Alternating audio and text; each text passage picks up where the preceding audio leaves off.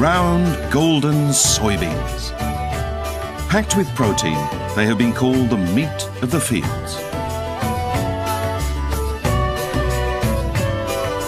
Soybeans are full of vitamins and minerals. Even outside Japan, they're in the spotlight as a miracle food. The Japanese started eating soybeans around 2,000 years ago. People devised many ways of eating soybeans that suited Japan's climate and culture. These efforts gave birth to food items such as miso, tofu, and soy sauce, which became staples of the Japanese diet along with rice. The people who grow soybeans and the people who process them are the inheritors of finely honed skills handed down from generation to generation. In Japan, soybeans are believed to have sacred power to ward off evil and have long featured in seasonal rituals. On this edition of Begin Japanology, we look at soybeans, a staple of the Japanese diet, and also at the ingenuity that gave rise to a remarkable variety of soybean products.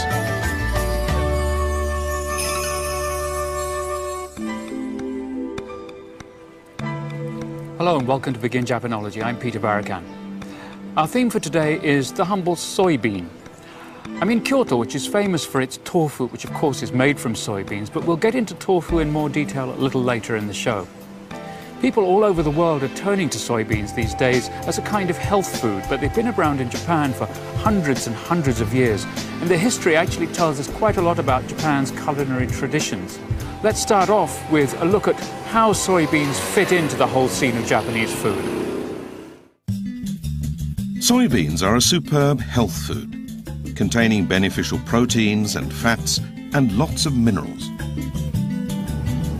In the West, they have historically been grown mainly for their oil and as livestock feed.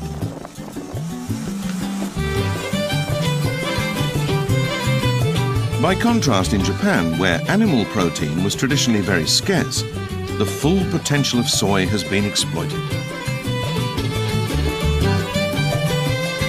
Open the fridge in a typical Japanese household and it's virtually certain that you will find numerous soy-based products inside.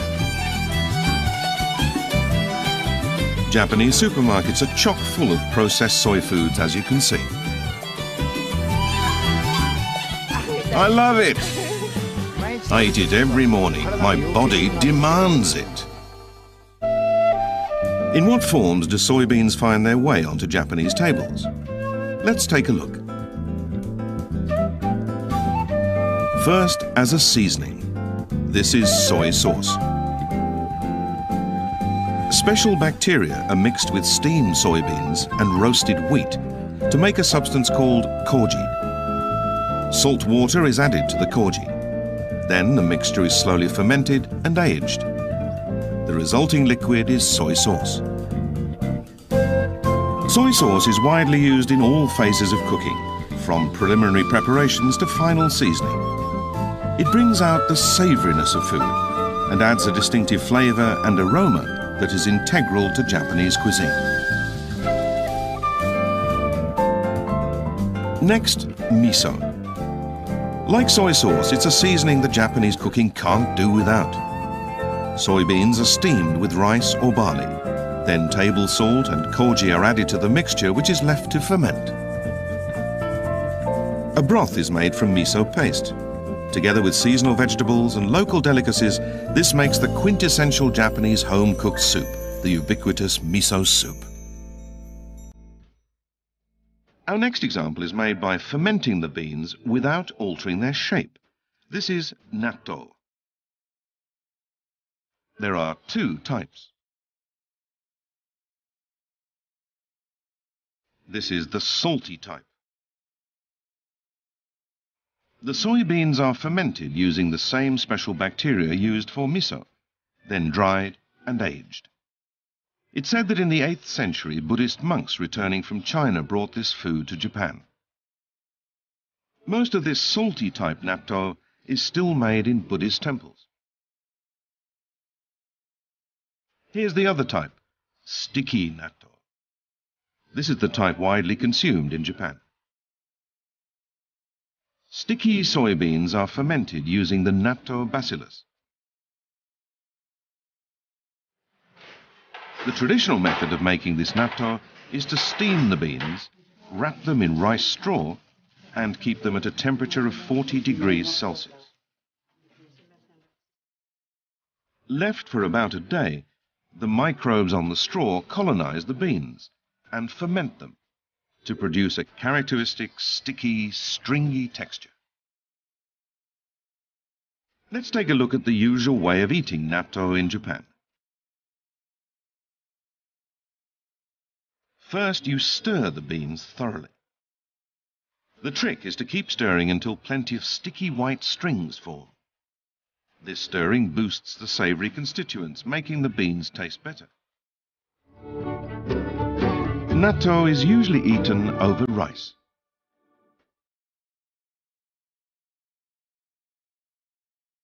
When you lift a mouthful of natto with chopsticks, sticky strands will hang from them. If you wind these strands up with the chopsticks, you can keep them from sticking around your mouth. That lets you eat them neatly. Finally, tofu. In Japanese cuisine, tofu can be anything from a main dish to an ingredient in soup. Let's watch the tofu production process in which nothing is wasted. A tofu maker's day begins very early. First, the soybeans are soaked in water. In making tofu, the selection of beans is of critical importance. The origin and variety of the beans subtly affects the flavour and firmness of the tofu. Beans are living creatures, or so tofu makers say. So the soaking time is adjusted according to the weather and temperature. They say that no matter how experienced a tofu maker is, every batch will come out slightly different. The following morning the beans are checked and the day's process is calibrated. First, the beans are mechanically mashed while adding water. Next, the mashed beans are cooked in a boiler. The liquid extracted when boiled soybeans are squeezed is soy milk. Soy milk sets into tofu. The tofu making process also generates several other food products along the way. First, okara.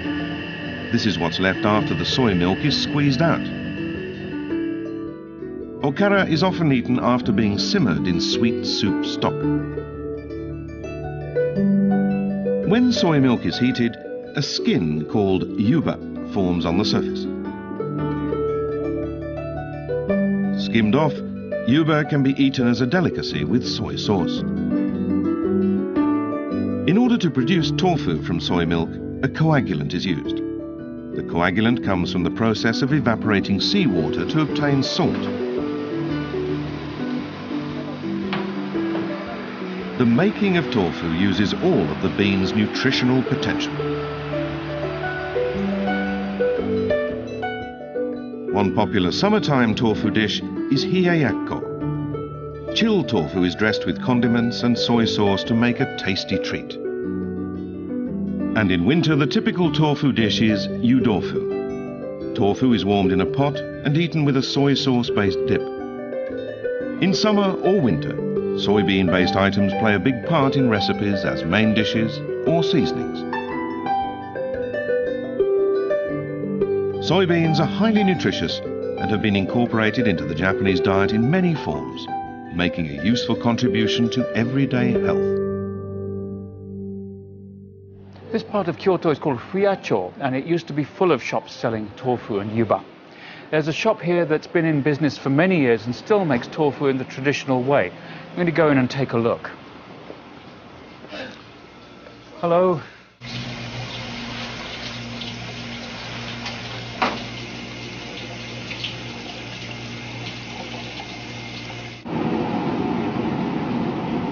Soy milk coming out of the bottom here.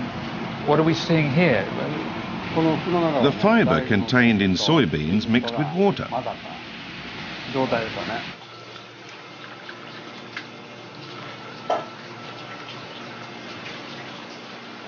Care for some soy milk?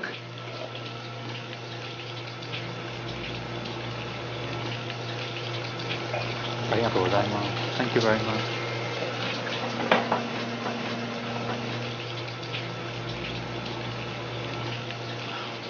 Wow. It's a very mild taste. It's quite thick. It's very pleasant. It's also very hot. Soybeans are an annual crop.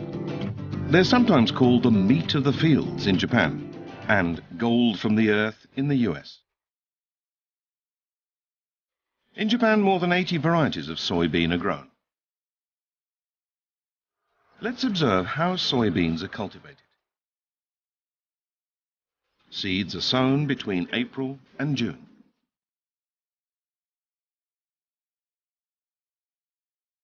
Over the summer, the pods become plump with green beans. At this point, they're called edamame. By boiling them, the beans themselves can be eaten while they're still young. That is, before they have fully matured. If the pods are not harvested as edamame, they continue to mature into round, fully grown soybeans.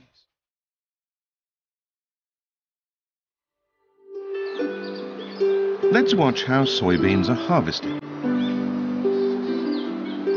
Areas where there's a wide temperature difference between morning and evening are said to be best suited to the cultivation of soybeans.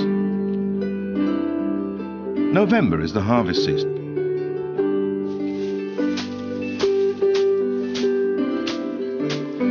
Soybean pods are beaten with sticks to release the beans inside. Machines are too forceful. They bruise the skin and break too many of the beans. It's important not to damage them. We want to supply good beans. We want to eat good beans. That's why we do it by hand. This painstaking labour produces nice round beans that positively glow.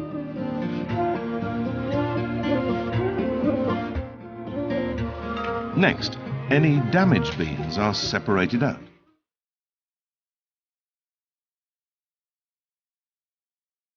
At peak harvest, the work lasts 8 hours a day. It takes great patience. The sorted soybeans are finally dried on the veranda of the farmhouse. These premium-grade, domestically grown soybeans, from a grower aspiring to the very best in flavour, are now ready for the market.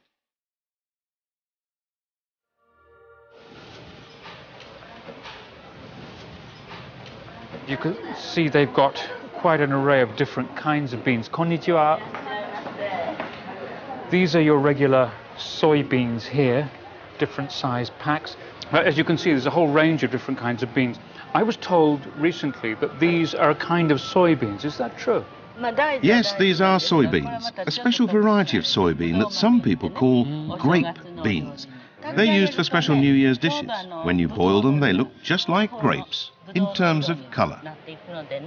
And are these made locally?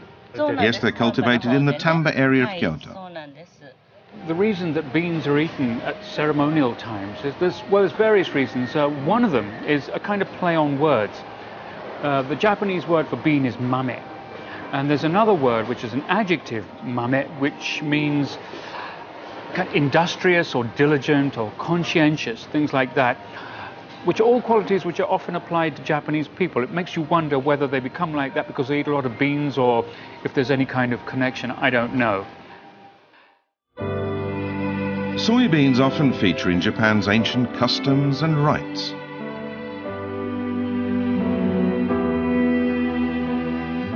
The New Year is celebrated by eating a meal of dishes traditionally prepared especially for that holiday. One of these dishes is made of black soybeans. They symbolize a resolution to work diligently and stay healthy.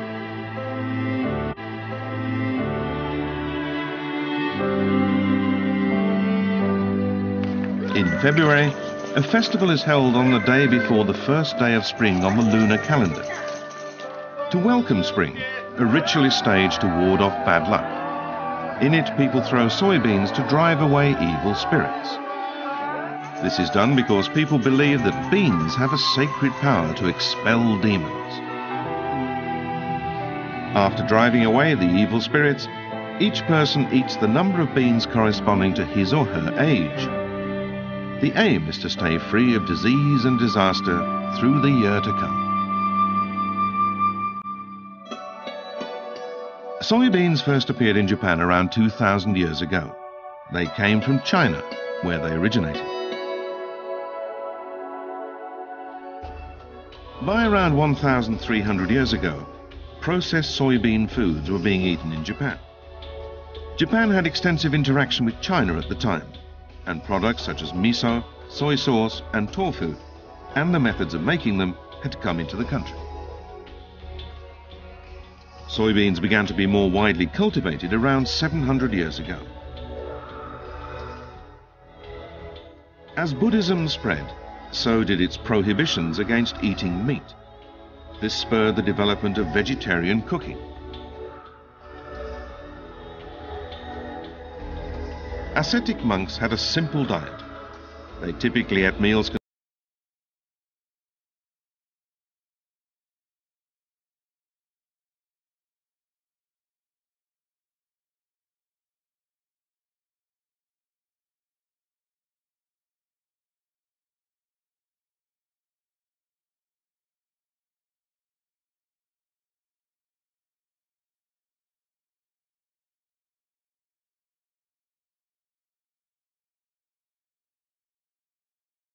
spreading the mixture on nori seaweed and frying it in oil.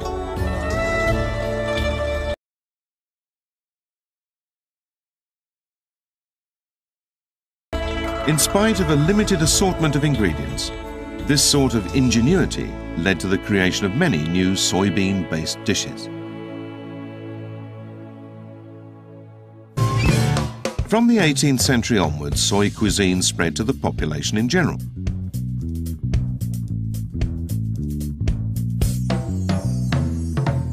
One cookbook published in 1782 presented 100 tofu delicacies. This book does in fact contain 100 tofu recipes and was written not by a culinary expert but by a man of letters. The tone is whimsical. It became a massive bestseller at a time when tofu was available cheaply to the general public. So, what are the old recipes like? We had a few dishes made for us. This is called hailstone tofu. To make it, drained tofu is chopped into dice-sized cubes, which are immersed in water and rolled around on a bamboo sieve until they become rounded. These tofu balls are then fried in oil. The aroma and sweetness of tofu give this dish a sublime flavor. This one is called ice tofu. Crumbled tofu is sealed in agar, and the whole thing is chilled to harden it. Syrup is poured on top to create a refreshing treat. Ingenuity brought forth a wide variety of dishes from this single ingredient, and it all began with the Buddhist vegetarian meals of the 13th century. The 18th century saw the flowering of full-fledged tofu cuisine. Fast forward to modern times. Since the Second World War, soybean dishes have become even more popular. On the outskirts of cities, there has been a rapid increase in farmland planted with soybeans to harvest the young beans called edamame. Fresh edamame, as a companion for beer, became explosively popular among office workers around the 1960s. Soy products helped to fuel Japan's workforce during the country's era of booming economic growth. For centuries, the soybean has been enjoyed by people in Japan. Each generation has harnessed ingenuity to prepare soybeans in different ways. This is a restaurant that specializes in tofu cuisine. As you can see, I have a number of dishes laid out here in front of me. I'm not quite sure what they are. I'm hopefully going to find out now. And the chef of this restaurant is here with me. Konnichiwa. Konnichiwa. Can you please explain to me what these various dishes are? First of all, this is extra soft creamy tofu called oboro tofu, made from white Highland soybeans. This one is a steamed egg custard dish, which uses soy milk. This is a fried tofu fritter, made with strained tofu, egg, and ground fish paste. This is okara soybean lees, wrapped in yuba tofu skin and grilled. And just all of these are made out of tofu, which is something that, I mean, people who like tofu, of course, become fans of it. Some people don't see tofu. They think it's just tasteless. They need to come here and try this. I'm sure they would change their minds.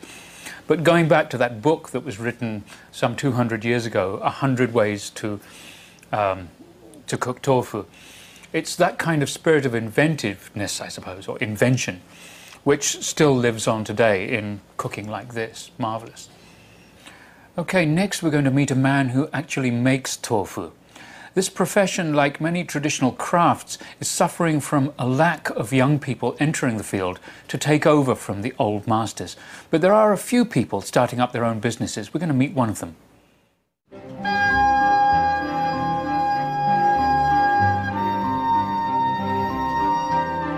In the old days, tofu sellers would go around town selling tofu in the evening. There used to be many tofu sellers, but the number has declined to 1/5 of what it was 50 years ago.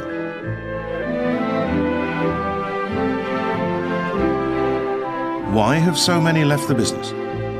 They can't compete with the low prices of supermarkets. But one young man has bucked this trend by starting his own tofu shop.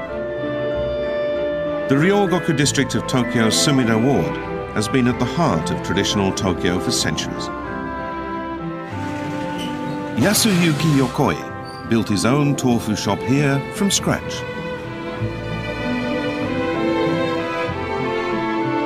When Yokoi was in high school, he tried a certain kind of tofu and was astounded at how delicious it was. He immediately decided he would make tofu for a living.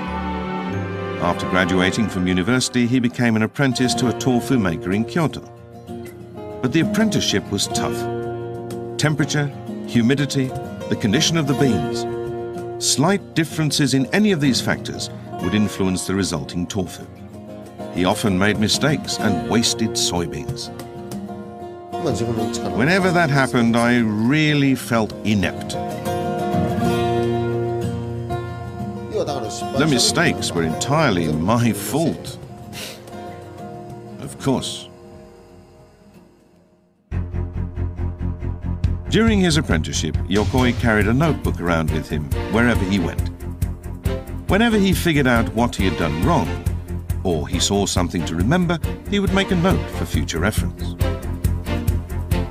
He was determined to create tofu of his own that was so delicious it would astound people. So Yokoi battled with the temperamental nature of soybeans day after day, in the heat and in the cold.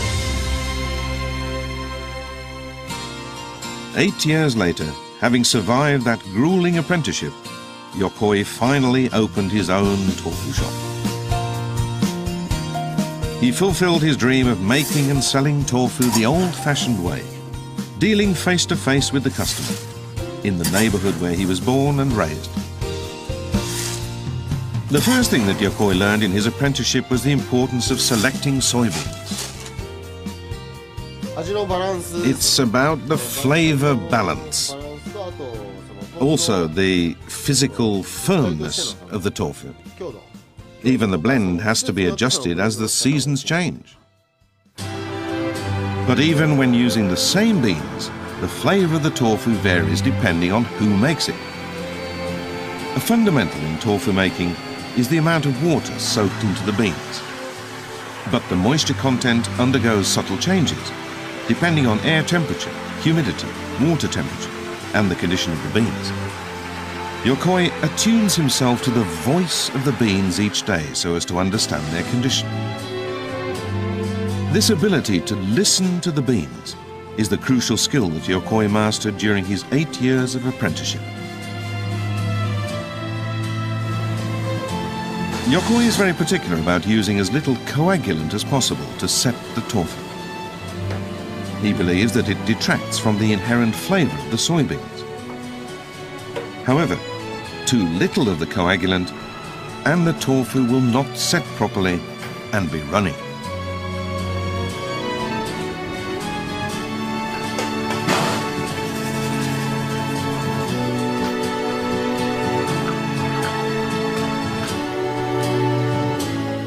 How has today's tofu turned out?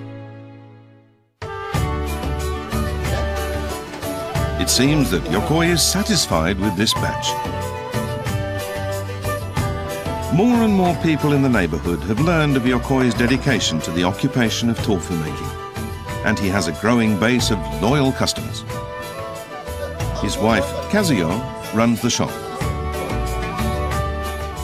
We're keeping this place going. You're like a real boss now. Thank you.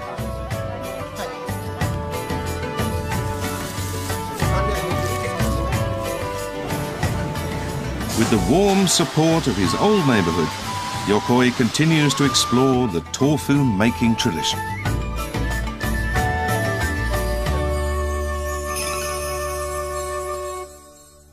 For hundreds of years, shops selling traditional foods were a place where the whole community would interact. So you had the people making and preparing the food dealing directly with their customers, and of course you had a relationship of trust which could so easily break down if quality wasn't maintained. Ah, the good old days before convenience became a be-all and end-all for just about everything. I'll see you again next time.